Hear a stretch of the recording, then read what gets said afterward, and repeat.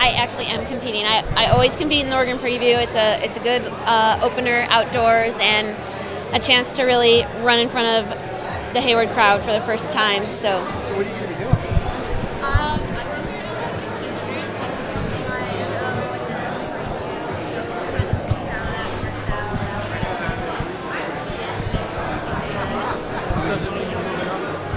out. Not in my mind, but Coach Johnson was trying to get me in that dang 3K, but we X'd that plan pretty fast. What's the degree in? Psychology and sociology.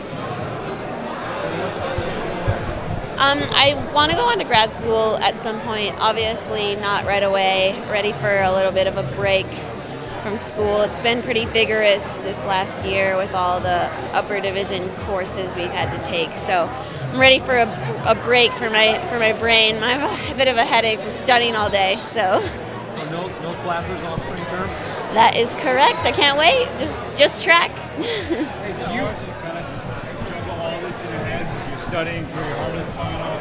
This one, if it's third time you're bringing all this back, is it a bit harder to do that? You know what? I'm pretty tired this week. I went to bed at like 8 o'clock the other night and woke up tired. Just kind of drained, not only physically, mentally, emotionally, and obviously the huge highs and lows from the meet really took its toll, and then having to come back and study for finals. But you know, we knew that was coming. That's all part of being a student athlete, and you know, we're all really great students, so it's just something that kind of comes naturally.